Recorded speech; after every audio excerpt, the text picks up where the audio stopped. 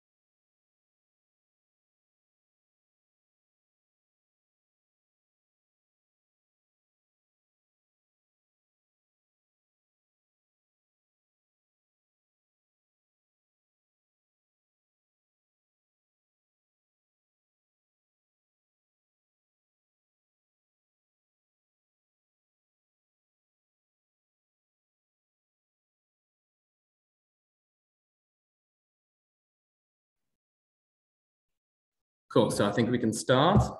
So thank you everyone for joining today's webinar. My name is Brett Verderman and I'm part of the MGI Africa and Europe team. And I'm very happy to welcome you to today's webinar. So we are very pleased to have Dr. Adelabu from NextGen and Dr. Muchemenye from MGI to talk about the topic, next generation sequencing, a gold standard in genomic research.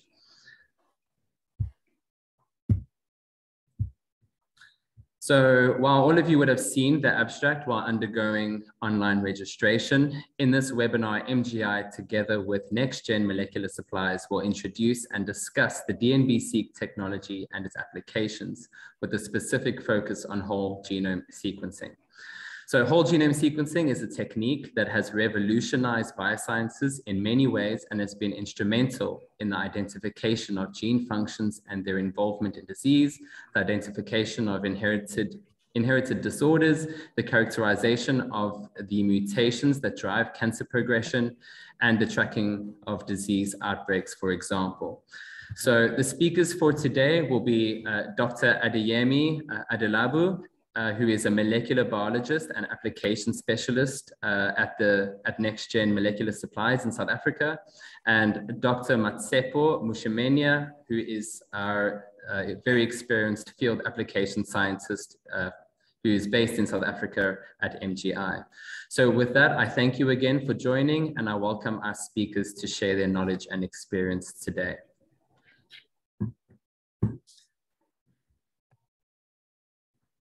So Adeyemi, you may share your screen. Okay, thank you, Brett.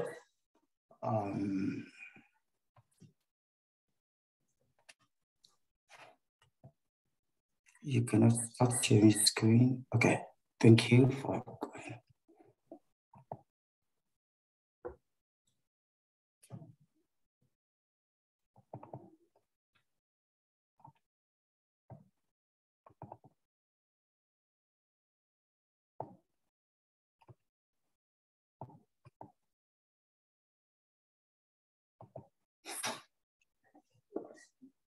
Good morning to you all.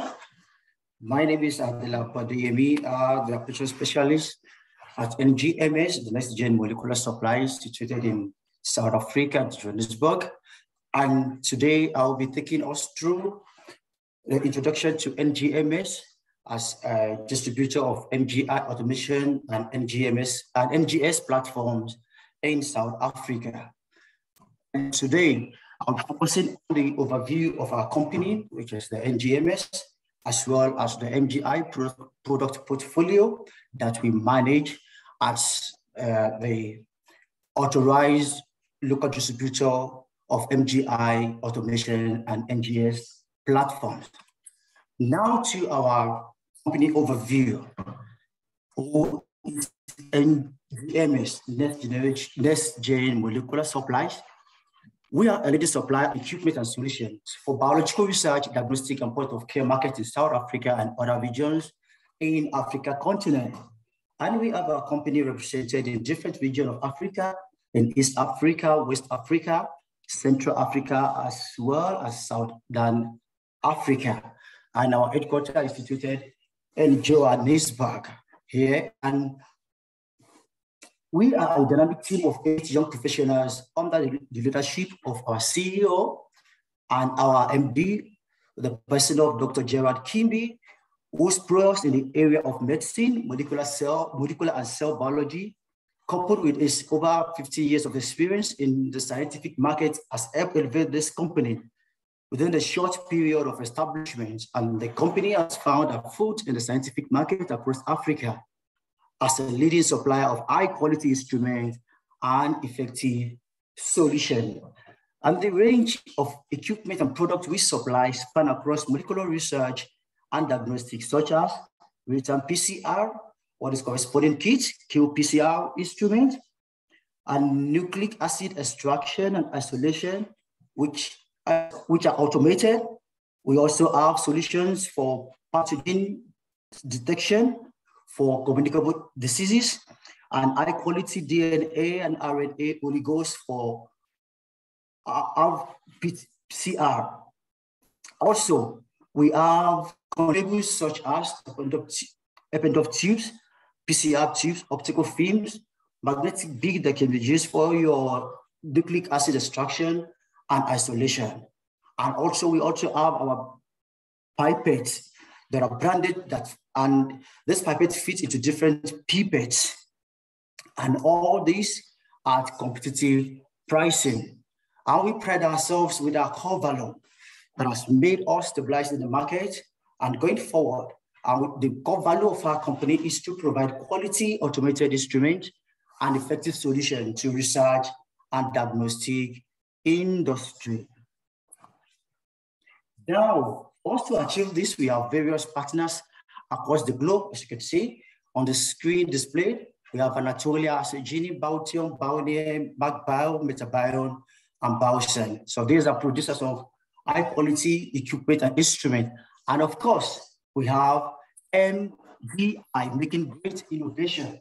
And for the benefit of those that might just be hearing about MGI for the first time, MGI is a leading manufacturer of high-throughput genetic sequencers of various capacity and provider of core tools and technology to lead life science through intelligent innovation. Now, in request to support the global customers, MGI has got global service network. The training centers, production center is situated at Riga, and we have marketing services. They have marketing services network span across 6 continents with 40 training and after sales services centers and 31 business centers across the globe, as you can see on the slide.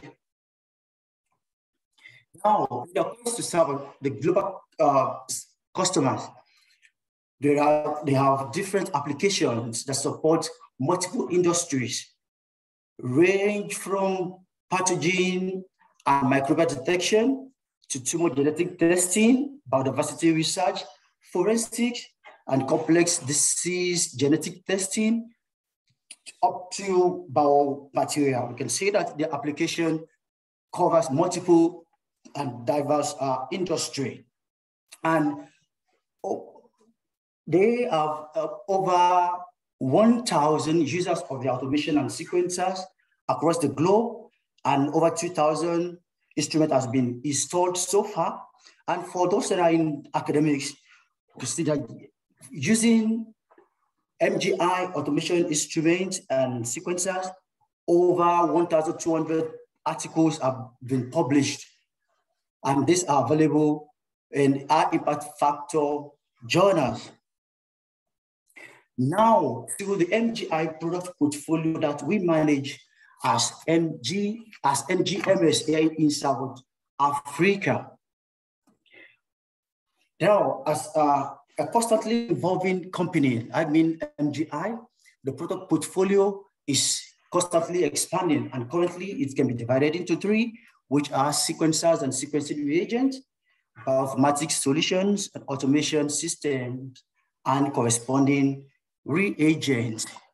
So this slide is showing some of the instruments manufactured by MGI that we are able to supply in South Africa. From the top left, we have the sample transfer processing, which is fully automated. Also, we have the dedicated nucleic acid extraction. This is also automated, and this can be used by a small capacity laboratory, I mean the NE32, which can extract 32 samples within 9 to 10 minutes. And we have a bigger one that can extract up to 384 samples.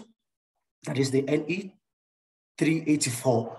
Also, we have the automated sample preparation system, which can be used for nucleic acid extraction as well as library preparation for the next generation sequencing workflow. And of course, we have the sequencing instrument of different capacity.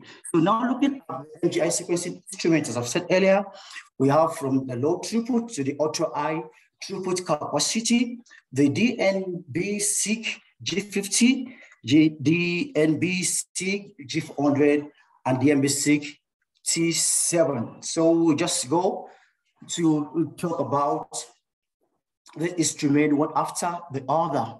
Now to the DNBSEQ G50.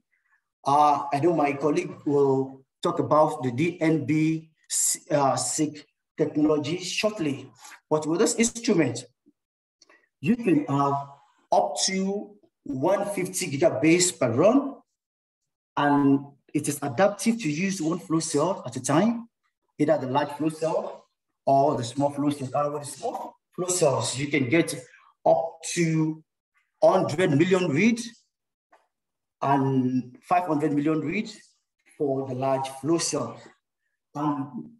With the read length ranging between single end 50 to pair end 150. And the applications that are compatible with this instrument range from small whole genome, that is the microbial whole genome sequencing, targeted sequencing, low pass whole genome sequencing, as well as metagenomics. So now to the comprehensive and flexible sequencer, which is known as the G400. On this instrument, you can get up to 1.4 terabases per run.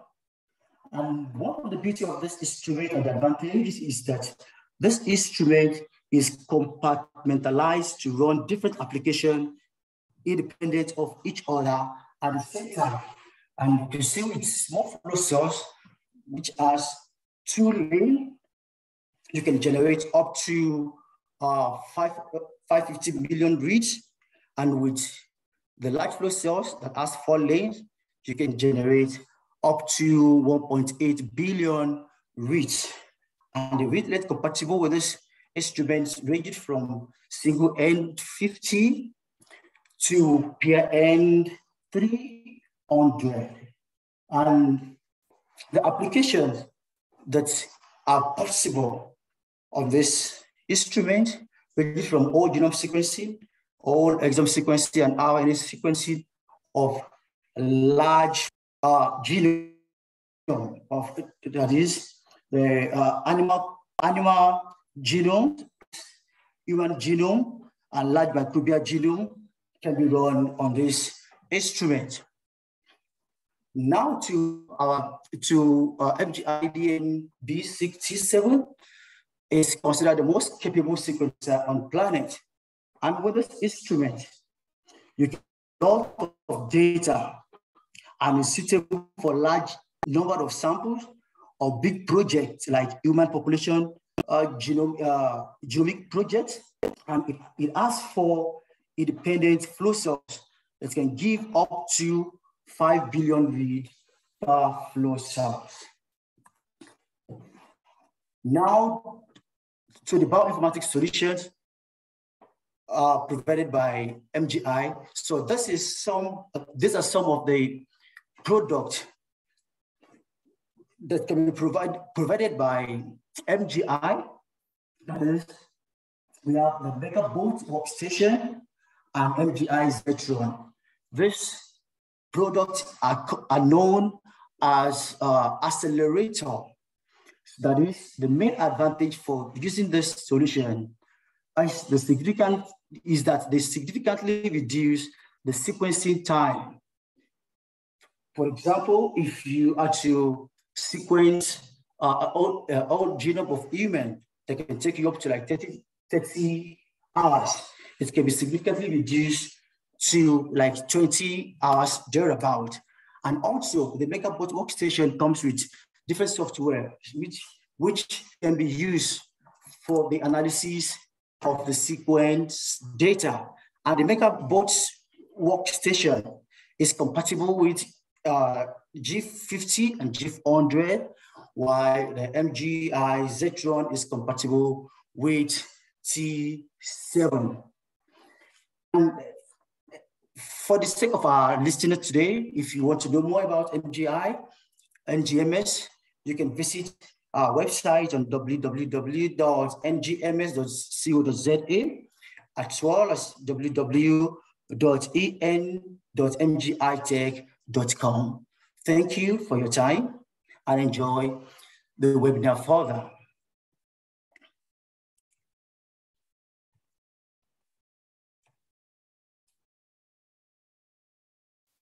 I think now I will invite Dr. Mmatshepho to take us through the technology, as I've said earlier, and the whole genome sequencing application. Dr. Mmatshepho.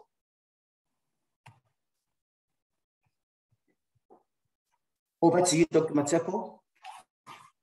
Thank you, Adeyemi.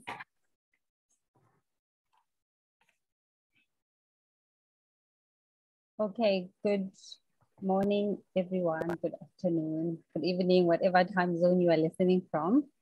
So as the previous speakers have mentioned, my name is Mmatshepho and I'm a field application specialist at MGI based in South Africa.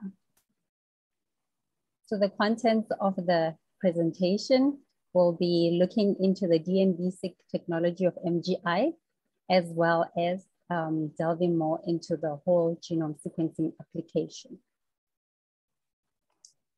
So the DNBSEQ technology that I'll be talking about is anchored on our DNA nanoball, which is where the abbreviation is DNB. So if you see DNB, you will know that it stands for our DNA nanoball, and I'll be talking about in a few seconds. So with all NGS workflows, there are 4 parts to it. So there is library preparation of your nucleic acids, and then those libraries need to be prepared for sequencing in such a way that they'll be single-stranded and ready for sequencing. And here at MGI, our template preparation is called DNB generation. And then there is sequencing of your templates, as well as analysis of the data. So our DNBSEQ technology can be divided into 3, which is the making of a DNA nanoball, the use of a patent array, which is a flow cell, and the sequencing itself. So when we have our double-stranded DNA molecule with adapters ligated to it, whether they're barcoded or non-barcoded. Most of the time with other technologies, that is the library. So for us at MGI, we go further and denature this library into single strands. We circularize those strands and we get an enzyme with high fidelity and displacement capability to replicate around the circle, forming a long strand of single-stranded DNA molecule. So the enzyme will go around the circle, replicate, and when it gets to the beginning where it started, it would have a strand that is destructing its way to replicate around the same circle again. So it will just simply displace it and go around the circle again. So this goes as long as we need it to. It is time dependent. And once we have got the right amount or right number of copies of this original circularized DNA, then we can stop the reaction and this long strand that is single-stranded will fold onto itself, forming a structure at the bottom that looks like a ball, which we call our DNA nanoball. These nanoballs will then be ready because they're single-stranded. They're now ready for sequencing. They're a good template. They will be loaded onto a flow cell, which in this case is our patent array. You look at the picture that I'm circling around with my cursor, you will see that there are white spots where the green nanoballs are sitting. Now these are perfectly and precisely compartmentalized, where there is an optimal distance between adjacent nanoballs to ensure that during sequencing, when the machine is reading the sequence, there is no crosstalk between two adjacent nanoballs and there is no disturbance between them, so that there is clarity in the calling of bases. This flow cell will then be loaded onto our instrument where the sequencing will happen. So during the sequencing, we will have primers that anneal and bind to our template. And then we will supply the flow cell with labeled nucleotides for our standard massively parallel sequencing. We have 4 labeled nucleotides, and the enzyme that we use will incorporate these nucleotides flow by flow or cycle by cycle, one at a time. And this will be happening across the whole flow cell. So that's why it's massively parallel and on each DNB.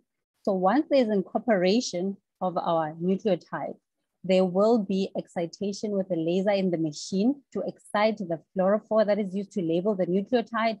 And then the fluorophore will emit light of a certain wavelength, which will be captured by the instrument. And because the instrument is programmed to know what type of light comes from which nucleotide, it will then translate that using its software from the signals into the bases in a process called base calling. The advantage of our rolling circle amplification and our DNA nanoball formation is explained on the right. So this process of forming a nanoball is linear, is through linear amplification. So you heard I've spoken about the enzyme will go around the circle multiple times, producing copies of the original strand. Because this is not PCR amplification, there is no error propagation or carryover of error from one copy to the next. For example, if the enzyme is producing a copy, it produces the first copy correctly, and then in the second copy, there's a mistake. The mistake will not be carried over to the third copy because the enzyme will be making these copies from the original strand. This also, because we are not using PCR, also makes sure that there is no bias during the sequencing process, and also there is not a lot of duplication. So on the left is just a depiction of how with PCR amplification, because it is doubling or exponential amplification, should an error happen at any point, it most likely will be carried over to the next cycle, and we do not want this. So this is why our DNBSEQ technology has been performing brilliantly. So for this slide, it shows what I was saying about the formation of the DNA nanoball through rolling circle amplification. It is just to show that from, if you look at the circle in the middle and the strand that is coming out, that is being made, the left part from the right to the left, this will be copy number 1, this will be copy number 2, and so on and so forth until it's long and it rolls onto itself. So the main advantages or the key advantages of having these low amplification biases, low duplication rates, and low error accumulation is obviously for the interpretation of your data. You want the data that you get to be as accurate as possible so that your precision and sensitivity of variance is very high. This is just an animation showing the enzyme going around the circle, following the denaturation and secularization and the formation of a DNA nanoball. These nanoballs will then be loaded onto our patterned array. You can see clearly that there are many nanoballs that are sitting on nicely compartmentalized spots to ensure clean signals during sequencing. The structure of the secularized DNA looks like this. So on the circle, the green part will be the insert, and the gray part will be part of the adapters that would have been ligated to our double-stranded fragments before denaturation. And there will be a barcode. It could be on either of the adapters or on one of them.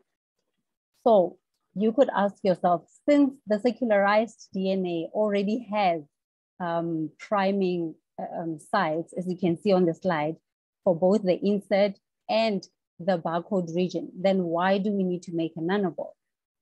So we need to make a nanoball, which is obviously multiple copies of the single secularized DNA template, because if it's only the one molecule, the secularized DNA, it's like you are lighting a match, and the sequencer will probably not pick up the signal or pick it up accurately.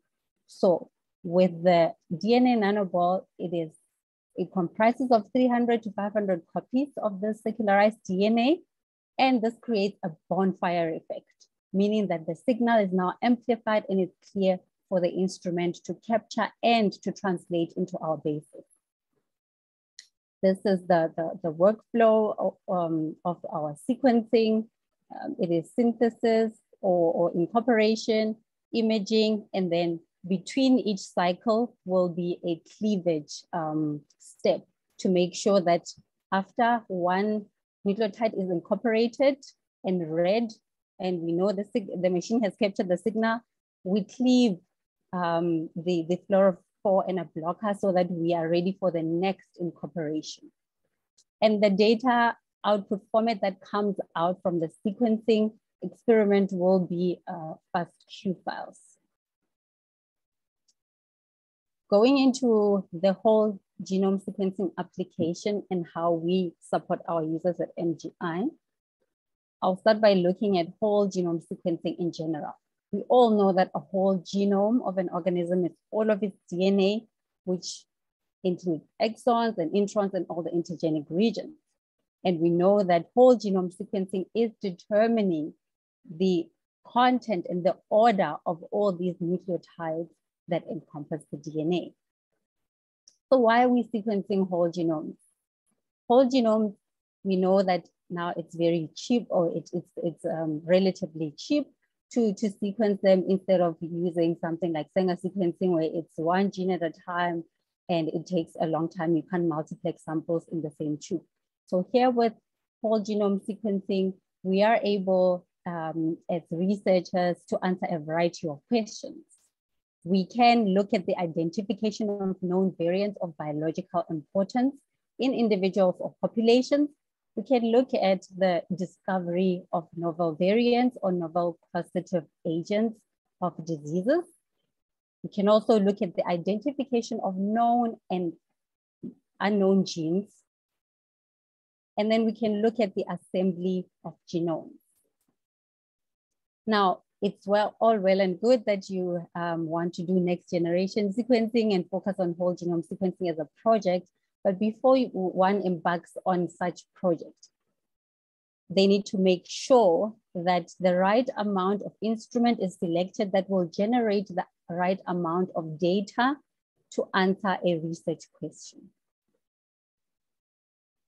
So at MGI, to support our whole genome sequencing workflow, we have got 3 types of strategies. Starting from the right is amplicons can be generated by panels in a multiplex PCR experiment. And these can be ligated to adapters and sequenced, but this would be for small genomes, right? Because for a large genome, it would quite be impossible to make panels and try to sequence it that way. So if you are looking at a large genome, as well as small genomes in some cases, we also have got long fragments that can be tagged and sequenced. And these are mainly for our structural and copy number variants, as well as de novo assembly. And here, the solution is our STLFR, which is single tube long fragment read technology. And then on the left is the conventional way of doing whole genome sequencing, which is by fragmenting your DNA material or your cDNA into short fragments, and then ligating that to adapters and sequencing that. For the focus of this presentation, it will be for the short fragments. And this can be done, the fragmentation of your nucleic acids can be done either mechanically or enzymatically, and we have got solutions or kits for all of these. And I'll go into them shortly. So for the mechanical shearing, we've got a universal kit. And then for enzymatic, we have got MGI EasyFS library prep sets, and we've got a fast version of these. So the features of our library prep, some of the unique ones would be that they are fully enzymatic for your library prep, and then some are PCR free. So if you want to have a completely PCR free library and sequencing data, you can do that because our nanoball is already PCR free. Our kits are compatible with FFPE samples, and then we offer both single and dual barcodes for our genomes. And then also we have unique molecular identifiers. So looking at the universal and FS kits for whole genome sequencing, I will not read this word by word, but it is just to show at the top that these are our different kits. And we've got the universal kit and the different types of FS kits, both normal and fast, and both PCR and PCR free. The differences would be in the sample type that you're going for, and also in the input amount that you have. It just depends on what your question is as well. Sometimes you want to go for a PCR-free workflow, but you do not have the right amount of material to go with this workflow. So you need to relook at your strategy or go and re-extract. And also the turnaround time, if it's important to you, you need to select this accordingly. And also one other important thing is how many samples you're going to multiplex per lane or per run. If you are looking at multiplexing more than 96 samples per lane or per run, you should look at the fast series, which has dual barcodes for up to 192 for the PCR-based workflow, and the PCR-free workflow has got up to 384 dual barcodes. So there are different options of executing the library prep. It could be manually done or done with our automation systems that Adeyemi was talking about. Whether you are doing it manually or the machine is doing it for you, there are certain steps that has to be, that the material has to be taken through until we get our DNA nanoball. We start with the fragmentation, whether it's mechanical, enzymatic, and then there will be a size selection to select the correct size that you need according to the sequencing kit that you're going to use. And after the size selection, we will have end repair and A-tailing to prepare our size selected fragments for adapter ligation. And then if you are working with a PCR-based library prep, you will do a PCR. If it's PCR-free, you will not do a PCR. The next step will be to denature our fragments that are adapter ligated into single strands, circularize them, and then take them into DNA nanoball making. Throughout this whole process, to make sure that you have got the right amount of data and good quality data, it is not enough to have a good sequencer and a good technology. There are certain QC steps that you have to make sure that are checked and are correct before you proceed to the next step. And the most important one being that the initial sample needs to be of high quality. So the concentration needs to be right for what you're doing. The purity and the integrity needs to be proper, because this will determine the quality of data that you will get. We all know in NGS, we have a saying, garbage in, garbage out. So once that is sorted out and it's done, chances are everything else will go smoothly, but you still need to check. There's a QC step after size selection. There are certain things that you need to take into consideration during the library preparation workflow, some of which are the amount of adapters you are adding, and this will correspond to the amount of input material you have, as well as the amount of PCR cycles that you are going to do, which will correspond to the amount of initial input you have. We also QC the library once it's done, which will be your circularized DNA. And then after that, after making a DNA nanoball, you also need to do a QC, because there is a certain requirement to go onto your loading and your sequencing. So looking into the performance of some of these kits that I was speaking about, using the human standard NA12878, we looked at the performance of the kit using 50 nanograms of input and 300 nanograms of input. The performance was similar when we looked at mismatch rates, mapping rates, the precision and sensitivity for single nucleotide polymorphisms. But the main difference, some of which are obvious, would be like the duplication rate. So when you input lower or less sample, you will definitely get more duplication, because you have to introduce more PCR cycles to amplify or to enrich your library. Also, it becomes a little bit more tricky to be precise and sensitive when it comes to insertions and deletions. So another, sorry about that. Another performance that we looked at was how repeatable is this kit. So the FS kit is repeatable. When we looked at making libraries from tuberculosis and also for the human standard, 10 repeats showed that when we measured our library yield at the end of the library preparation, we had around 700 nanograms of yield for the human DNA, and then for the TB, we had slightly below 200 nanograms in total. Okay, so now looking at the universal kit, we did the same experiment with the human DNA and looked at the input of 50 nanograms versus an input of 500. Similar results were seen, where the duplication rate is higher if you are starting with lower material, and also slightly reduced indel and indel precision and sensitivity. The same data that I show in the tables can be seen at the bottom with the graphs. So it is important to select the right approach and the right input to use depending on your research question. For a complex genome, obviously this duplication rate will not be good. It's too much and it takes away from the amount of data you could get. So in such instances where you're dealing with complex genomes, it is advisable that you start with as high input material as you can.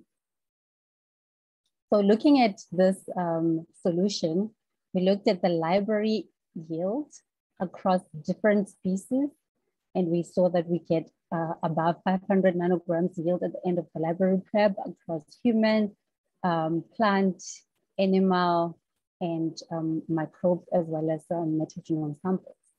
And then we also look at the repeatability or reproducibility of this solution, and we saw that across 22 routes, there is high repeatability. Looking at the performance of the PCR versus PCR-free, the library prep sets, we have two tables here, and this is using the human standard again.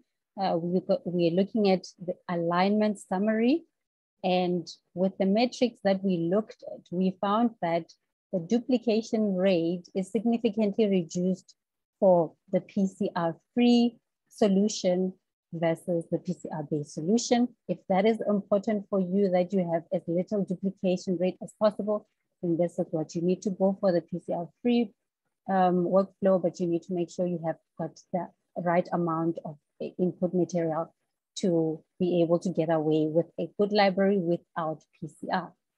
And at the bottom here, looking at the variant results, when we look at the insertion and deletion precision and sensitivity, we see that with the PCR-free, we have higher sensitivity and precision for the indels than we do with PCR-based. Again, it depends on what you're looking for, the type of genome you're working with. You need to select the right solution. When we also compare further the PCR-free and PCR-based workflows, we see that with the PCR-free one, we are able to cover high GC-rich regions and also repeat regions more accurately than with the PCR-based workflow. We also looked at the performance of our solution versus the competitor using the same standard and mainly PED N150. And if you look at the table at the bottom, it shows data that we got from the G400 from, I will just say XSEQ, but yeah, most people can figure out which one would be that. So we looked at 5 reps of our samples for sequencing with PED N150. And we looked at the kind of data we got against our competitor. So what stood out from the various metrics, ranging from mapping rate to mismatch rate to the precision and sensitivity of SNPs and indels, duplication rate stood out, where our duplication rate was only about 2%, around 2%. 2.7% at most, 2.8% at most. And for our competitor, we had, we have data that there was about 5.9% duplication. And then with the indel, precision and sensitivity as well, that stood out for us, where we had higher sensitivity and precision for our insertions and deletions than the competitor. So in terms of the amount of data that our different sequencers can produce, we've already seen with Adeyemi's presentation about the T7, the G400, the G50. I just wanted to highlight also that there is our, on the left, our TX series that can generate quite a lot of data if that is needed. Okay, so in terms of publications that we have, also Adeyemi has mentioned that we have got many publications in a high impact factor journal. And for our WGS workflow or solution, these are published for various organisms, bacteria, human, insects, plants, animals, as well as organelles. So these are available, and if you cannot find them online, you're welcome to reach out to us to assist you with the publications. Also, there are publications out there that covers comparison between our sequences and competition sequences. So they're freely available for you to look at and get back to us should you be interested in our sequences because of the high quality that you will see in those papers. So one of the takeaway messages for this presentation should be that at MGI and with NGMS distributing for us in South Africa, we are able to support our clients from sample collection in some cases, as well as all the way to report generation for ease of a workflow and for an end-to-end solution to your whole genome sequencing workflow. Thank you for your time.